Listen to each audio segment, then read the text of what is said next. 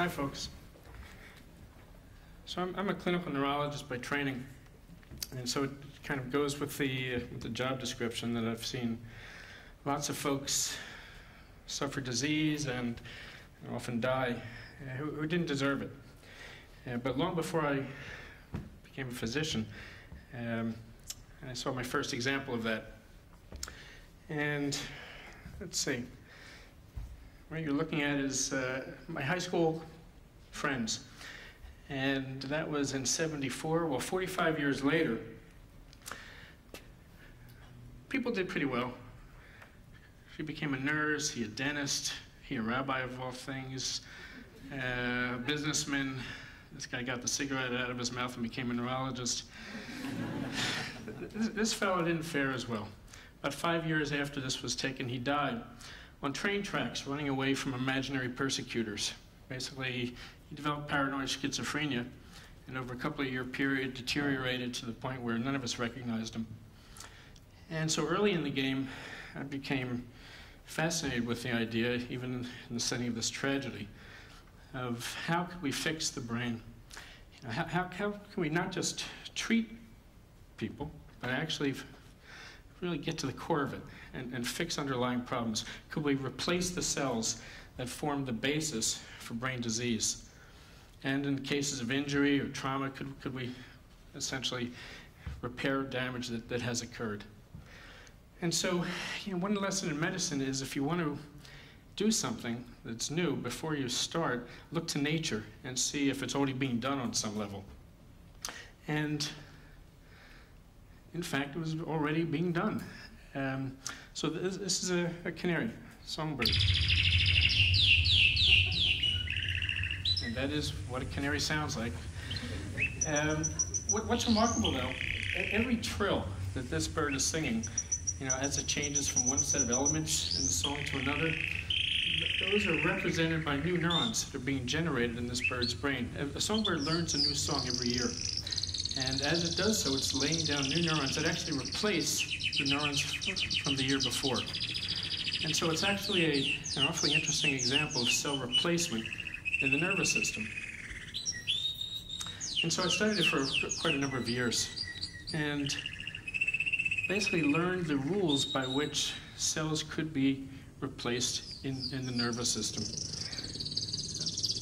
So it turned out that there were populations of neural stem cells in these brains that essentially provide the basis for these new neurons. That these cells are constantly being generated in the bird's brain, and basically during the periods that the bird's learning a new song, it signals these neurons to survive and integrate into existing brain networks. So we asked the question whether or not these kinds of progenitor cells, these neural stem cells that can produce new brain cells, whether they persist in the mammalian brain as well. And as the case may be in the human brain. A number of groups got involved in this over about a decade, looking at different species, looking at basically through phylogeny, through evolution, to see where these progenitors might exist, in what species. Well, it turns out that we all have them. All mammals, all vertebrates retain progenitor populations in the adult brain that can generate new brain cells. In humans, though, not too many of these cells become neurons. In fact, it's still controversial how many.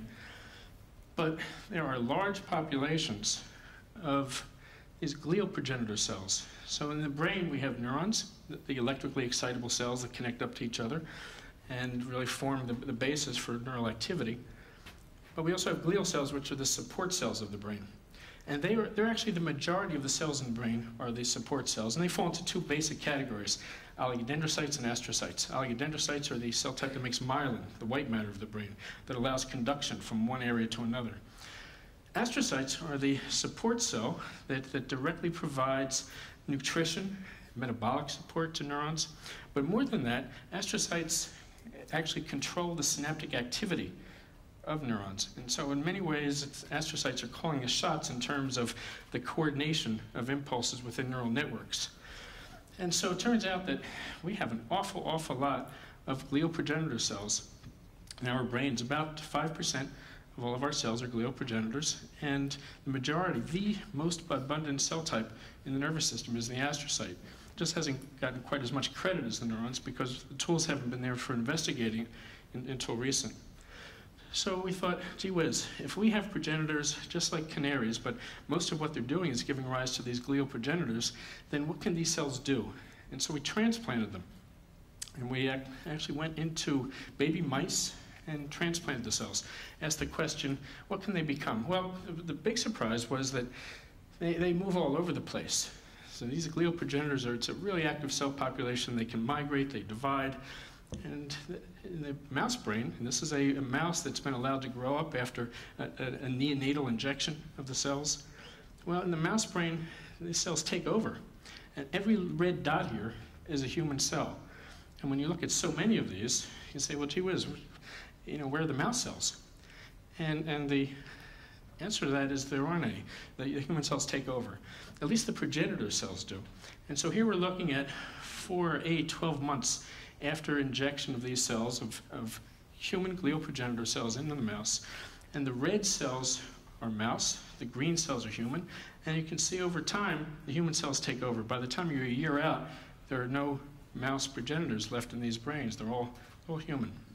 So that has implications. Remember, the neurons are still mouse, right? It's the glial progenitor population and network that's starting to take over. And so this is what the cells look like. These are human cells in the mouse brain. And we get the sense of just how densely packed these cells are, how they communicate with each other through all these fibers. But the importance is that over time, these are progenitors. They can give rise, as I mentioned, to astrocytes and oligodendrocytes. Well, they keep giving rise to more and more astrocytes. And so, because astrocytes are normally turning over in the brain. In other words, we're constantly losing astrocytes and they're being replaced by new astrocytes from the progenitor. But now all these astrocytes that are being generated are human astrocytes. So we end up with these brains where most of the astrocytes in the white matter, many in the gray matter, as well as all the progenitors, are human. So what does that start to do to a brain, right? And why does it matter? So it matters because human astrocytes are really complex. They're large, they have lots of fibers, and we'll see other examples of this. And these fibers, at the end of every fiber, and you can't really tell in this stain, but these break up into hundreds of fibers individually, every one of these. At the end of every one, they're encompassing, they're sheathing a synapse.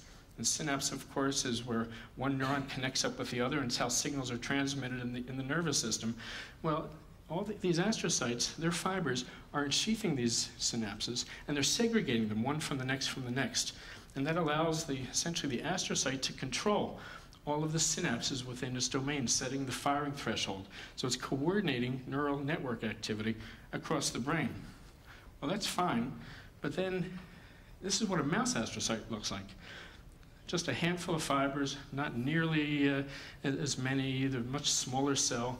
And the bottom line is that a mouse astrocyte might only be controlling the actions of a couple hundred to 1,000 synapses. A human astrocyte may be controlling 10,000 to 100,000, maybe more. So these human astrocytes have much greater capability of coordinating neural activity than mouse. And yet now we have mouse brains where the cells are by and large human, right? So what does that do to the activity in these networks? It's not just that the cells are larger, the human cells larger and have more fibers, but they also send projections really widely throughout the nervous systems. And so you see these really bushy human cells, roughly globular in shape, but besides the many synapses that they're controlling within their domains, they're sending these long fibers out to other parts of the brain, essentially coordinating activity across brain regions, which is not done in the mice, in a normal mouse. And so what does that do to these animals? Well, it actually makes them smarter, right? This was a surprise, but it was very logical given the data at hand. And so we asked the question: do these animals behave differently cognitively? And this is just one example. So the point here is that the transplanted mouse, which is the animal on the right, these mice were exposed to a shock and a sound the day before that. First the sound, then the shock. And then the following day, we asked the question, does one mouse pick up that association better than the other? And it turns out that the mice who have been transplanted actually make that association much more rapidly. And because of that, we could judge that they are making, essentially they're learning more rapidly. They're making associations between events better than and more rapidly than untransplanted animals. So there's a broad variety of tests that we've gone through to establish that point. But across the board, these animals actually learn more rapidly across a variety of modalities.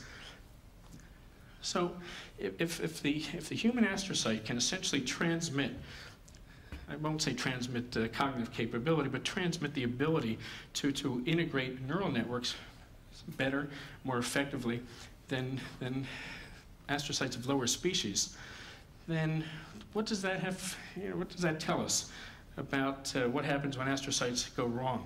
So we can actually make these glial cells from stem cells, and so we can take tissue samples of any one of us and make stem cells using reprogramming strategies that were developed about a decade ago.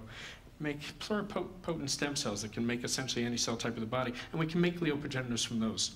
So we've done that from schizophrenic patients and also from normals, and then compared how these behave after transplantation into animals. And the question being, can we pick up some aspects of a schizophrenic phenotype? In other words, some evidence of abnormal behavior that accrues to the astrocyte, accrues to the astrocytes generated from schizophrenic patients. And why do we ask that question? Because glial cells evolve essentially and have evolved through mammalian evolution, mammalian development, so that in lower species, until you get to primates, they're very simple. Astrocytes suddenly become larger, more bushy when you get to primates, but it's only at the great apes and the level of the humans that they really take off in terms of morphology, in terms of their complexity. And so with that complexity comes risk, because what happens if something goes wrong? Well, one of the things that really characterizes schizophrenia, bipolar disease, autism, the neuropsychiatric illnesses, is that these are really diseases of humans, right? Some of the primatologists would say that apes have some aspects of schizophrenic phenotype in some cases. But below the level of the great apes and humans, there's no evidence of any of these types of neuropsychiatric diseases. So maybe the evolution of psychiatric disease tracked essentially astrocytic evolution. So as glia became more involved in coordinating our neural activity, as glia became more involved in dictating essentially cognition and intelligence, maybe as the complexity increased and things started to go wrong potentially, that essentially allowed psychiatric diseases to emerge. And so we asked that question by taking these stem cells, taken from schizophrenic patients and normals, and then making glial progenitors, putting them into mice, and then seeing what the cells became. And this really gives you a pretty good idea. Here are normal human astrocytes. They look very similar to what we saw before, that have been generated in these mouse brains after injection neonatally of the human glial progenitors. And yet here we're looking at progenitors taken from schizophrenic patients, at least from their derived stem cells. And we see how abnormal these cells are. They're clearly misshapen. They don't have the globular structure. They don't have domains. And so what that means is that you've got a lot of open areas where the synapses aren't covered. And they're uncontrolled. And that allows the system to really be dysregulated, so that effectively neural networks within the region can't communicate to one another in an organized fashion. Play that out over the size of an entire brain, and you're left with chaos, and there's nothing as chaotic as a schizophrenic brain. This is what it looks like on the single cell level. The globular shape of a normal astrocyte, this strange misshapen shape of a schizophrenic. We have a pretty good idea, by the way, of the molecular basis for this now, and that's prompting a lot of work on the therapeutic side. But the bottom line is these cells are really abnormal, and you've got large regions that simply aren't covered within what we call the neuropil, the area where the synapses are. And so that allows essentially the neural activity to go onto autopilot. It's not under coordinated control. So what does that do to the animals? Well, in fact, as you might expect, their behavior is abnormal. So these are animals now that, in some levels and by some measures, they're smarter. Their brains are pervaded by human cells, but their actual behavior is abnormal. And without going into too much detail, they're anxious, they're asocial, they avoid one another, they're fearful. And so in many ways, I don't want to anthropomorphize it too much to say that they're showing evidence of schizophrenic-like behaviors, but they're clearly abnormal behaviorally. So the human astrocytes have transmitted not only increased cognitive capabilities, increased intelligence, if you will, but they've also transmitted a psychiatric disease, or at least aspects of a disease phenotype. And so, that leads us to a couple of conclusions here. So first and foremost, that human glial cells are really, really special. They are what make us special. They are what essentially make us human. They provide effectively complexity to our brains and allow a degree of communication among brain regions that is unparalleled in animal development otherwise. And yet with that increased complexity, again, comes risk, right? And basically comes the potential for disease, for psychiatric disease. And so at the same time, we've also shown the potential for cell replacement. So what if we can replace these cells outright, replace sick cells with healthy cells, and correct these glial-borne, these glial-carried disorders? And so there are a number of diseases that we're looking at now, so it's not as far-fetched as it seems. The critical question becomes, what if we can essentially fix, not just treat symptomatically, but actually fix brain disease? And in cases like schizophrenia, do we want to? It becomes a very provocative issue there. If we have a patient who's developing a psychiatric disorder, we treat with glial progenitor cells, and that patient improves, well, they may not have the same personality they started out with, right? And so these are all questions for the future. And I'll leave it at that. Thank you.